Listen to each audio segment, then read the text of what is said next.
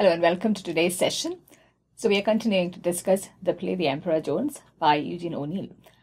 In the last session, we stopped with the end of scene 1, and today we are beginning with scene 2, and we hope to be able to cover a significant section of the play.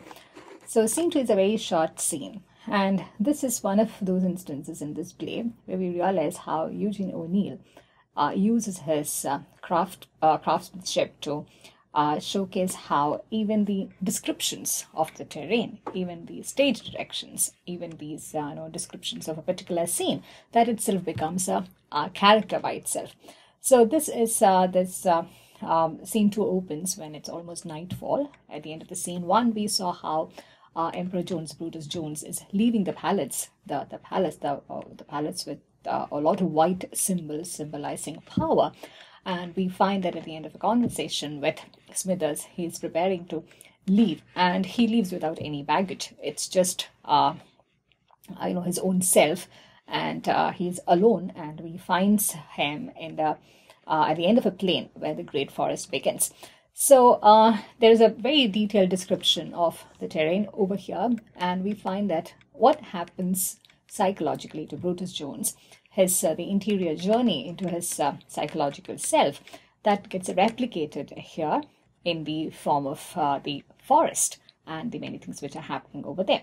So towards the end of that paragraph, O'Neill draws attention to the sound, the monotone of the wind, which serves to intensify the impression of the forest's relentless immobility, to form a background, throwing into relief its brooding, implacable silence. So as mentioned in one of the earlier segments itself, this play, it has a very sinister undertone. So it repeatedly draws attention to the dark ironies which are there beneath the surface. So this play is about this dark tone, and there are also these various things. There are also these various things such as the memory of race, the reality of race, which continue to serve as one of the common threads connecting the different scenes. So we find Jones entering, and he's walking rapidly, and we also see that he's very tired now. It is not, he's not the Jones, he's not the Emperor Jones whom we witnessed at the beginning of scene 1, who had just woken up from his afternoon nap, and he was feeling very fresh, and he was ready to take on his responsibilities, and he was his usual arrogant, confident self. And we find that physically he's wearing out, and there are a lot of these fears and a lot of these difficult thoughts which are coming to him too, and physically he's being really overpowered by this tiredness.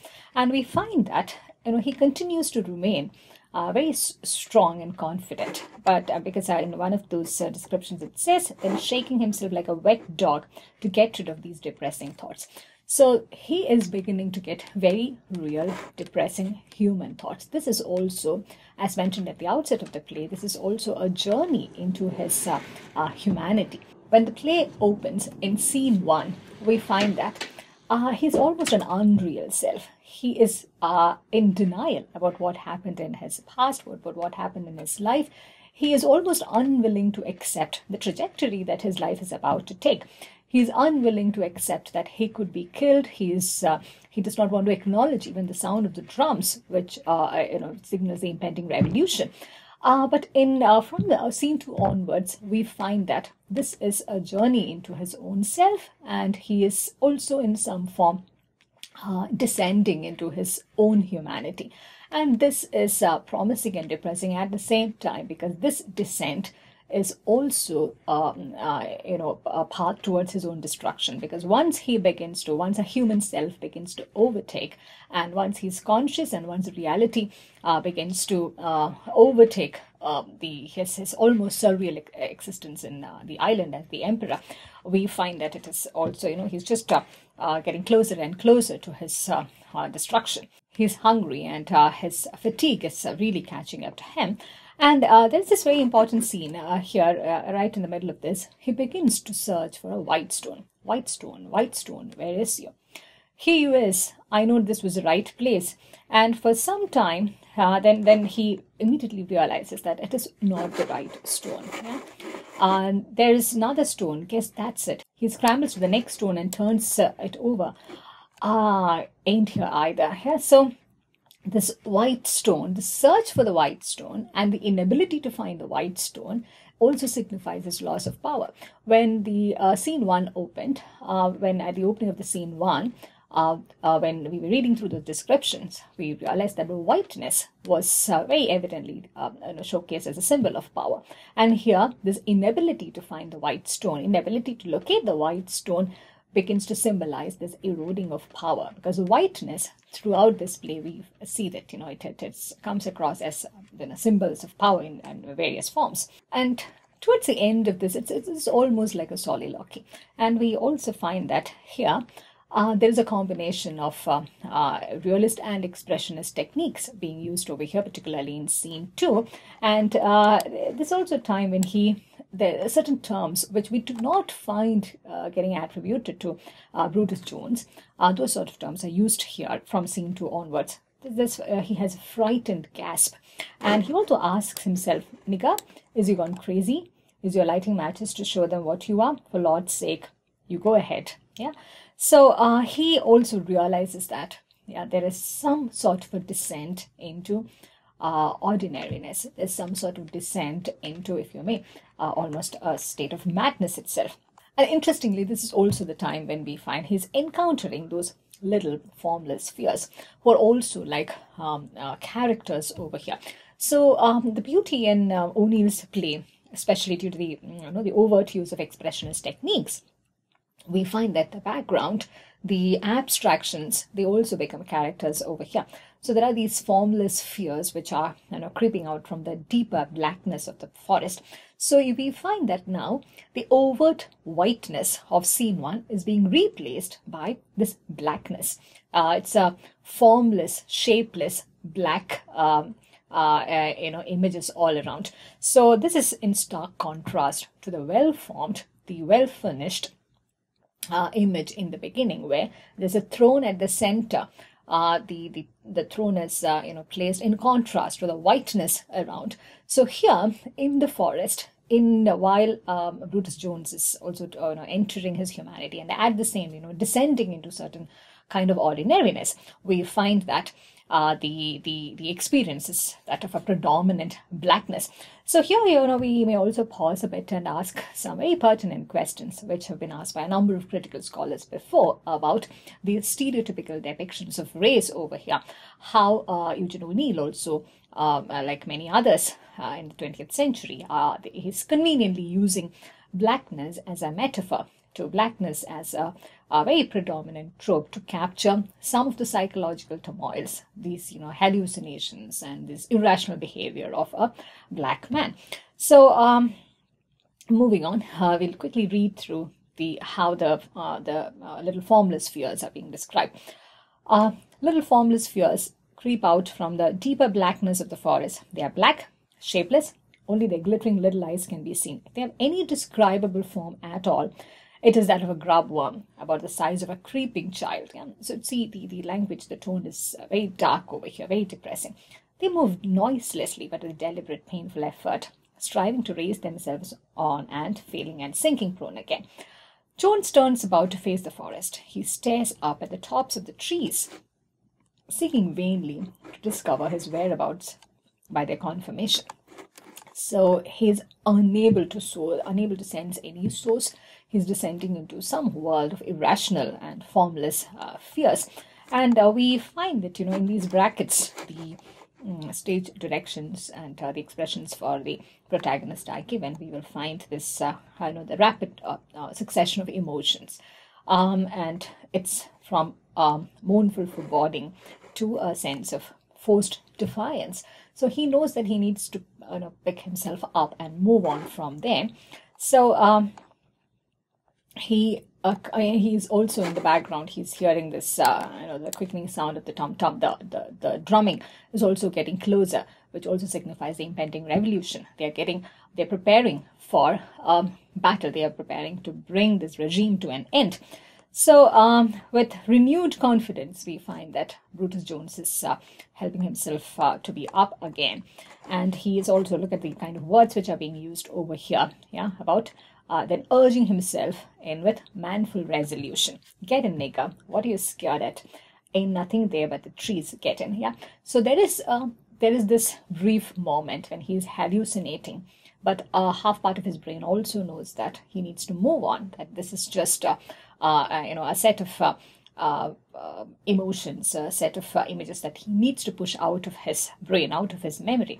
So scene 2 is also this transition scene where we are being made aware of this fact that no matter how far he escapes, no matter how far he runs away from certain physical realities of his, whatever happened to him in America, we find that he cannot escape those fears and those images and those memories which he has already internalized.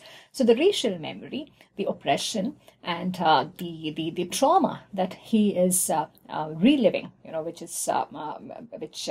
that he's reliving almost in a very intense form over here. It comes not from any external trigger. It's all there inside, and there's again this notion which is being foregrounded over here, that these fears which have been internalized, which have been part of his collective memory, it's difficult for him to escape from that, regardless of the efforts that he has been making, whether he is the prisoner who breaks out of prison in America, or whether he's the emperor who builds a range of subjects under him in this island.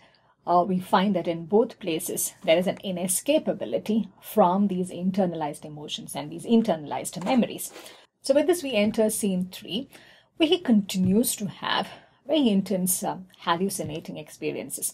So this is also a scene where we can corroborate some of the events, some of the the discussions, some of the exchanges that Brutus Jones and Smithers had in scene 1, because this here, Jones is no longer in denial. Jones is a very vulnerable human being over here. Jones is being taken over. He's being completely overtaken by and overwhelmed by the experiences and the trauma that he's facing from inside. So he begins to see, the figure of Jeff, another Negro man, begins to emerge over here. So the audience clearly does not have much of an idea of who this Jeff is, but he emerges from this masked blackness, which continues to remain as the background in this scene as well. So we find the figure of Jeff emerging, and this is how he's being described. He is middle-aged, thin, brown in color, dressed in a Pullman porter's uniform, cap, etc. So perhaps this is someone who's known to Jones from his, the Pullman porter life in America, which he also briefly recalls, which he's made to recall during his exchanges with Smithers. So the audience, here the setting, the stage directions and the descriptions are very interesting, because the audience sees Jeff emerging. But Jones is yet to see him.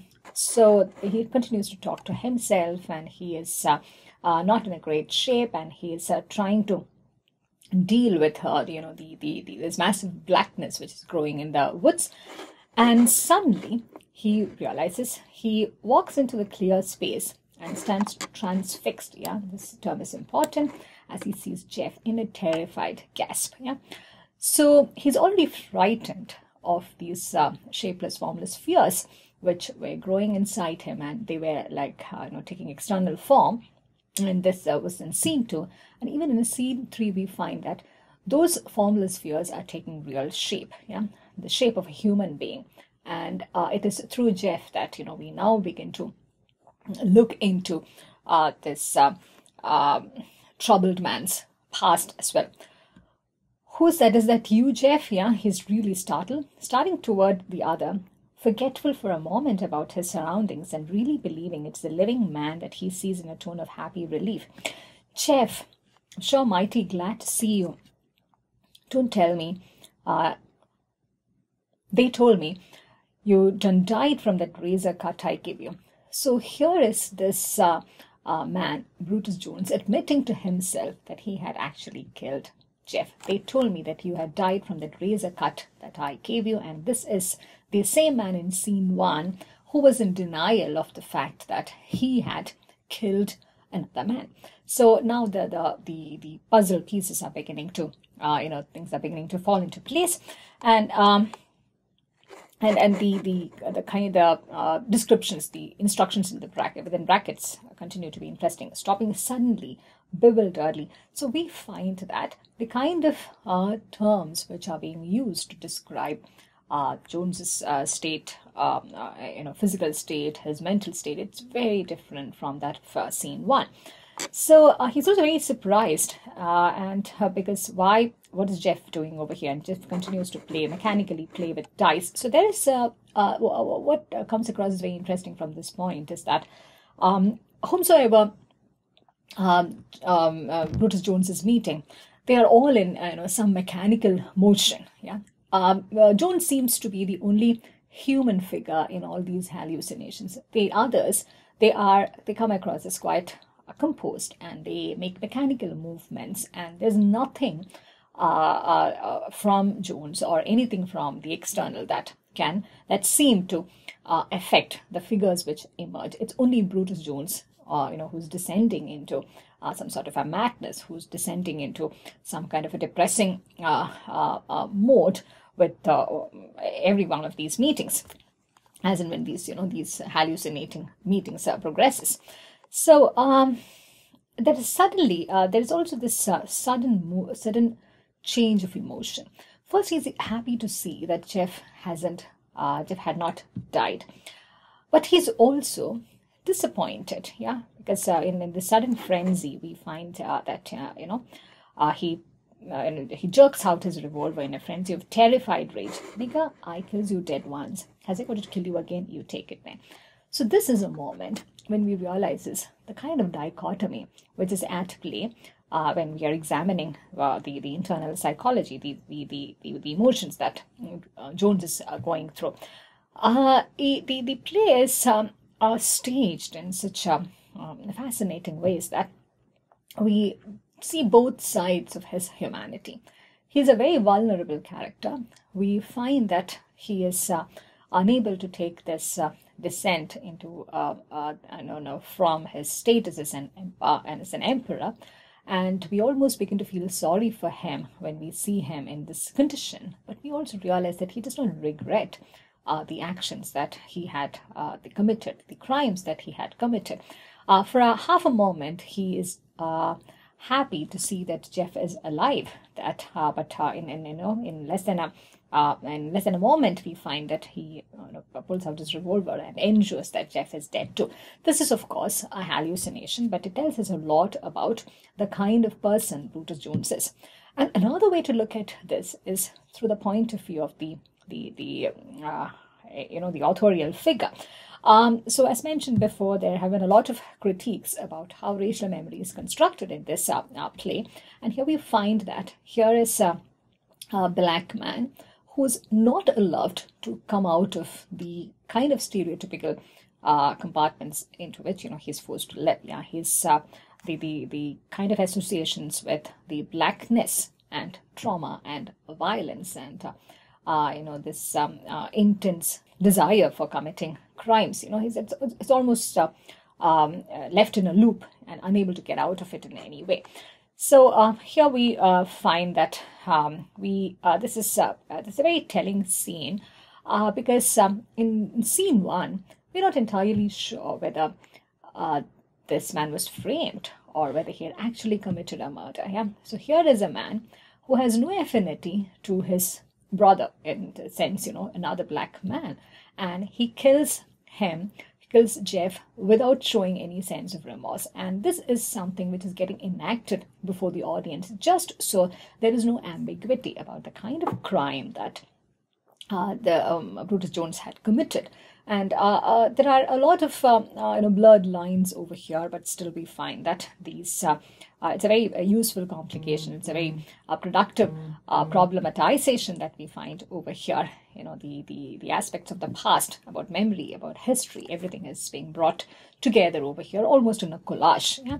So the way Brutus Jones is made to respond to Jeff's image over here, it is deeply implicated in the way he was leading his life as a porter. It's also deeply implicated in the way he was historically, socially treated as a black man in America. So this is in some form an inevitable result of these twin forces about his personal experience, his personal animosity with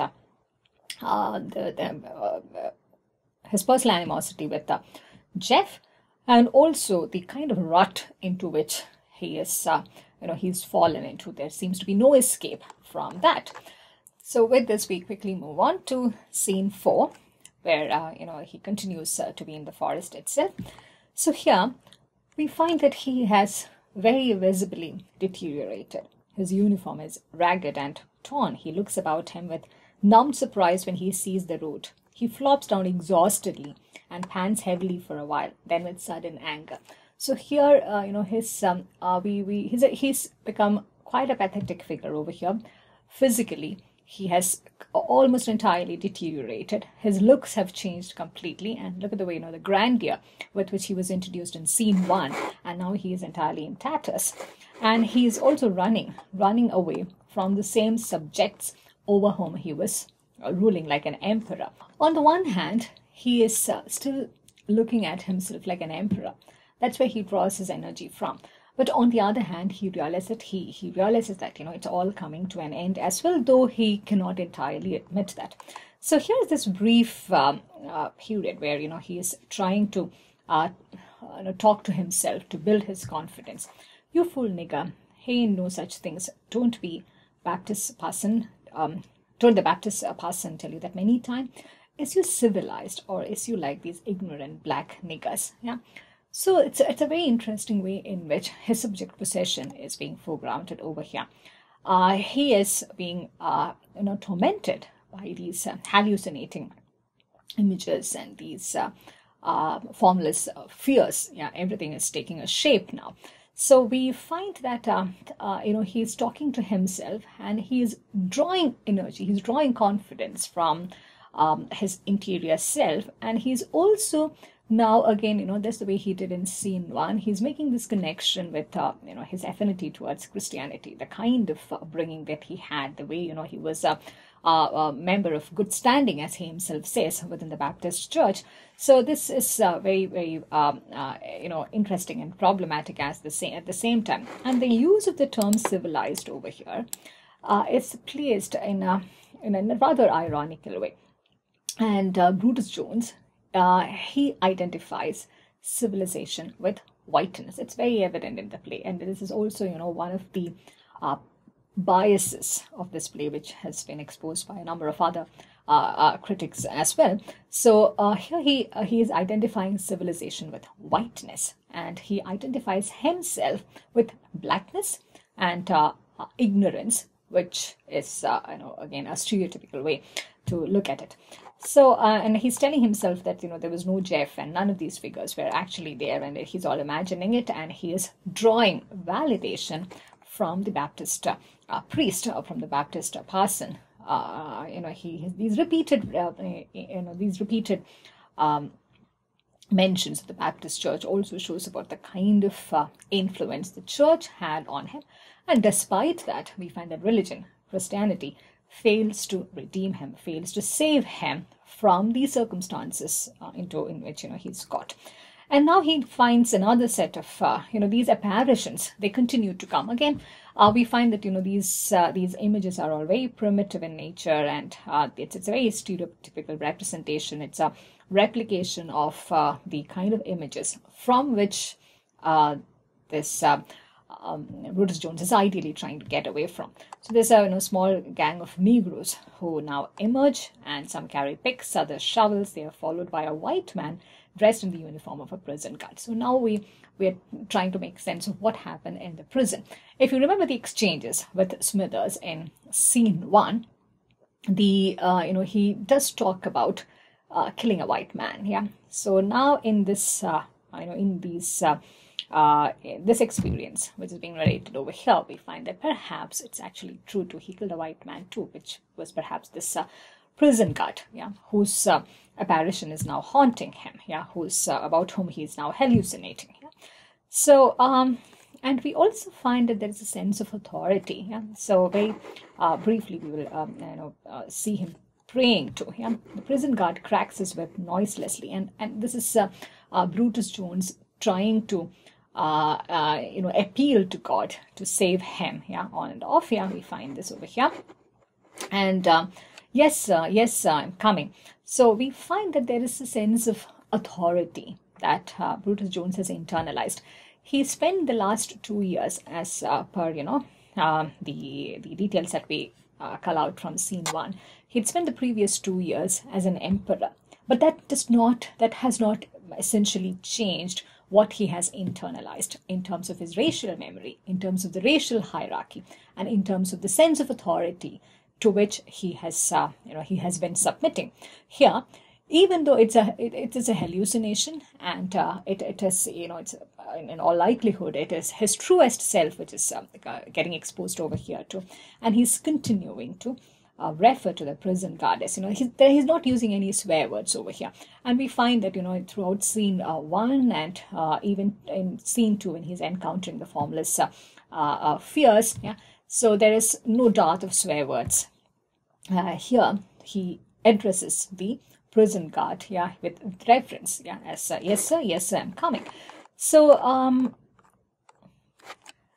and also in this process, and we find him that the guard turns his back on him and walks away contemptuously. Instantly, Jones straightens up with arms upraised as if his shovel were a club in his hands. He springs murderously at the unsuspecting guard.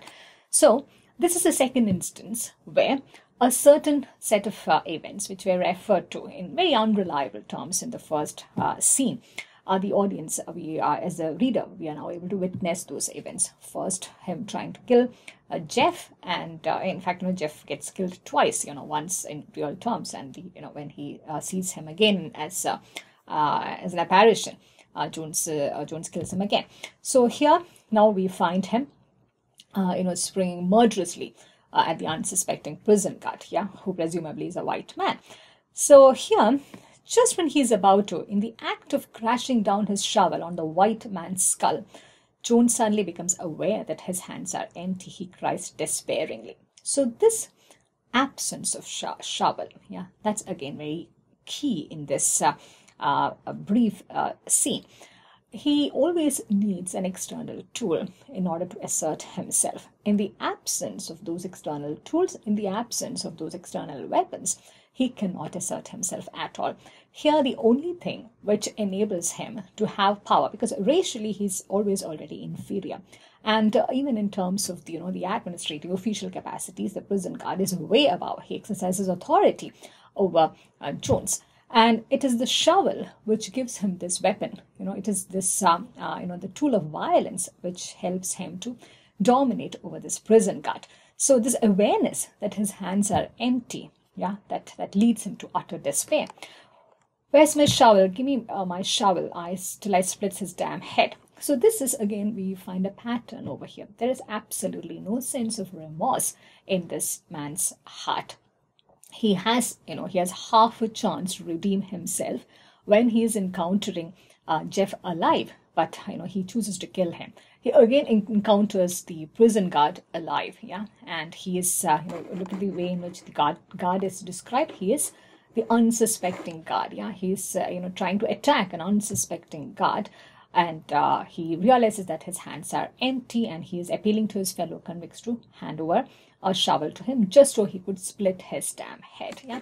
So there is a brief moment in all of these scenes where his humanity, his the whatever capacity he has for some compassion, it comes that humanness, it gets foregrounded very briefly, but he very soon descends into this dark place, this blackness, which is also the background of the play from scene 2 onwards. So he, of course, he pulls out his revolver, and he frantically fires at the prison guard too.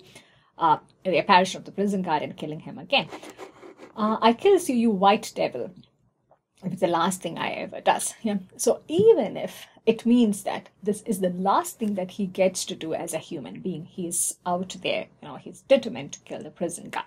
So now the important thing to notice over here is that if you recall, in scene 1, he had this revolver, and he had shown, the set of bullets, including the one last, the silver bullet. So he is now using up his bullets. He's been firing. And now we will see that, even in the upcoming scenes, he will continue to use his bullet. He's basically, he's just firing in the dark, but in his mind, he's also attacking. He's re-killing, if we may put it that way, the people whom he had already murdered before. So with the scene 5, this is he's completely in tatters. His pants are in tatters, his shoes cut and misshapen, flapping about his feet. And very soon he also realizes that his shoes are not being helpful. On the contrary, they're hurting him more. So he realizes he's better off without them. And he himself, he looks at himself and sees what a pathetic figure he is. Look at you now, Emperor. You're getting mighty low. So he's stripped off his, very systematically, but quite, gradually, but very systematically, he's being stripped of all these external ornamental things which were holding him together. So this is quite a fall from what he was in the in scene 1. There's no grandeur. There's no, there's nothing pompous about the way he dresses or the way he carries himself. He is losing things one after the other. His weapons, his the exterior things which decorated his his looks, which decorated his office. He is losing things one after the other. So what happens in between, particularly in this scene, is that there's again a brief moment where he gets into this mood of confession. Lord, I done wrong. There's also this brief moment of confession. So we'll quickly read through this. Suddenly he throws himself on his knees. He gets into this position of confession, of prayer.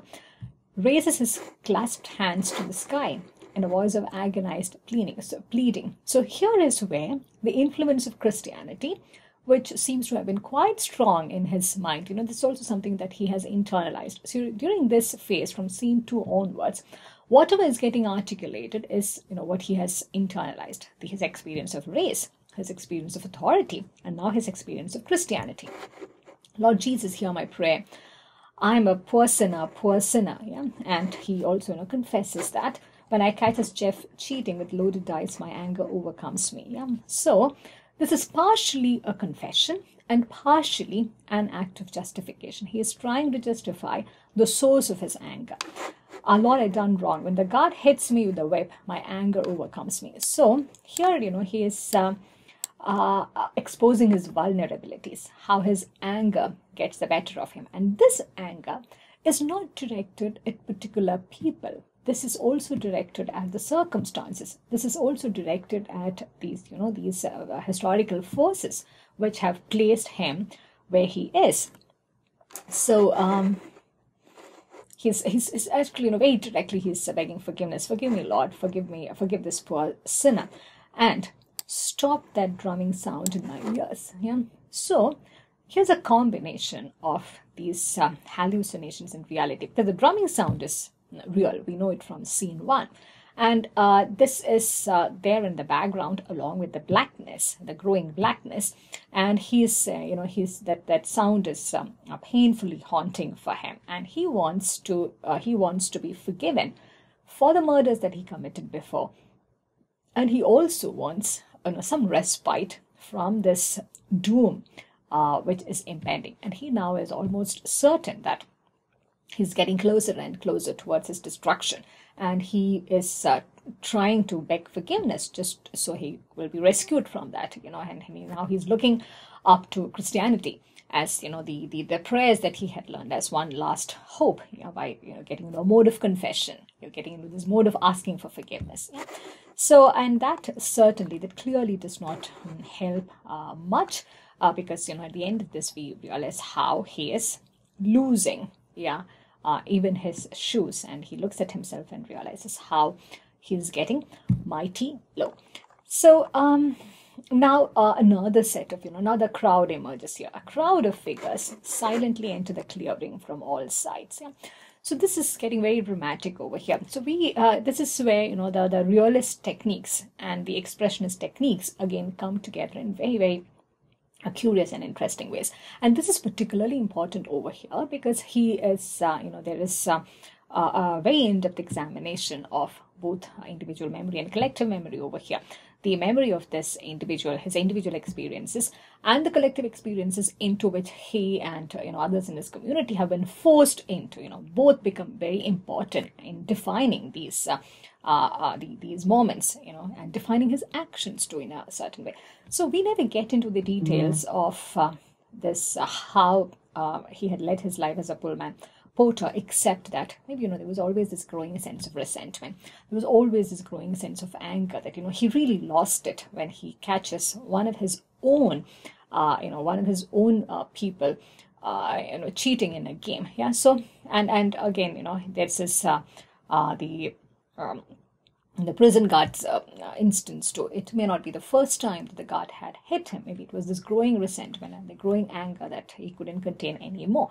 So we do not get much insight into what had happened, but what we clearly know about over here, which is what will become more evident in the next scene in this in this description.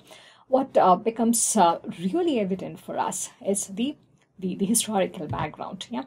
And here, it is the details are quite graphic over here, and it helps us recall the history of slavery, helps us recall the dark history of racism.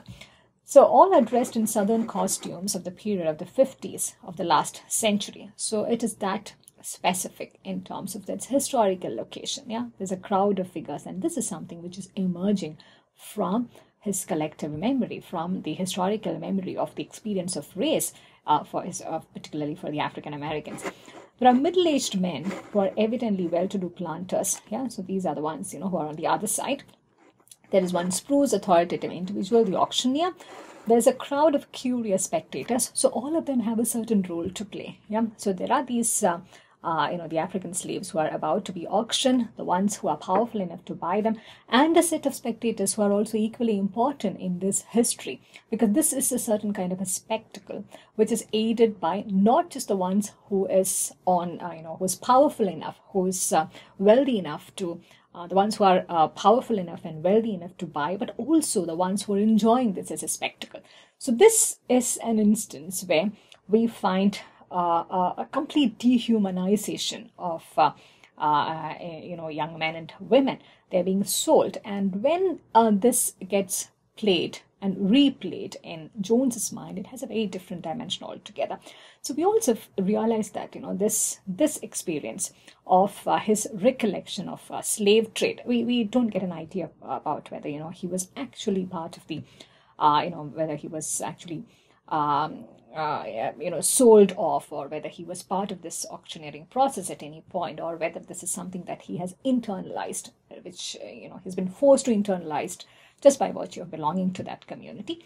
But this is also an instance which presents itself as a foil to the other two instances, because this is the historical rut into which a person like Brutus Jones is caught into. So there should be a different way in which one should be enabled to, there should be a different way to read the other two murders, because it springs from this historical reality.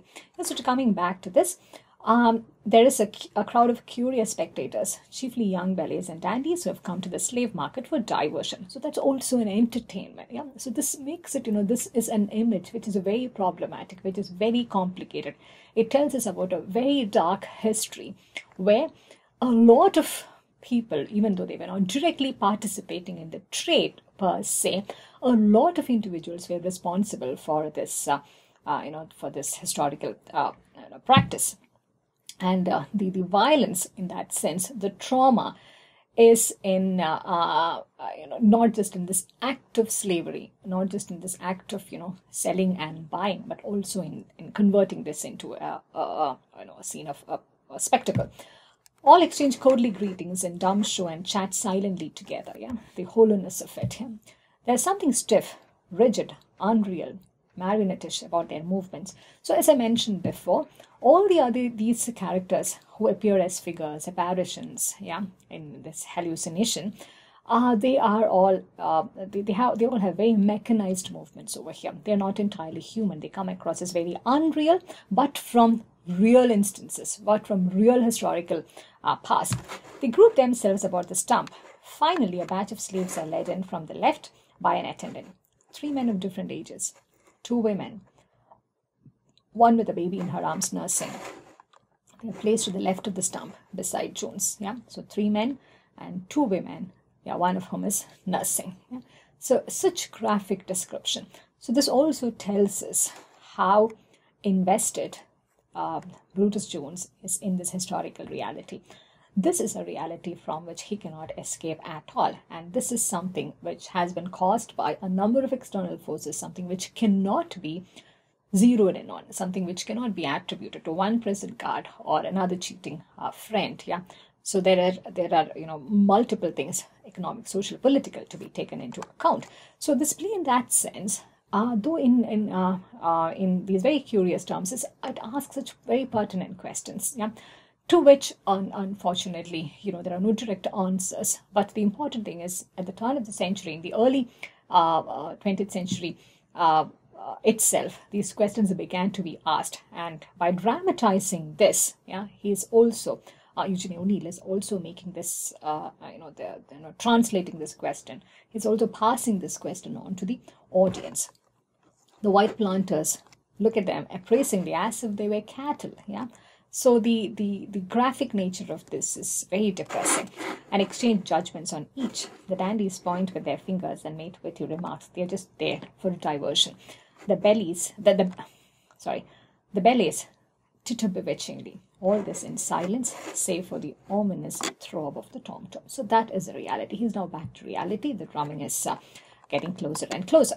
So with this, we will wrap up today's session, and we will continue to discuss the play in the next class as well. Thank you for your time, and I look forward to meeting you in the next session.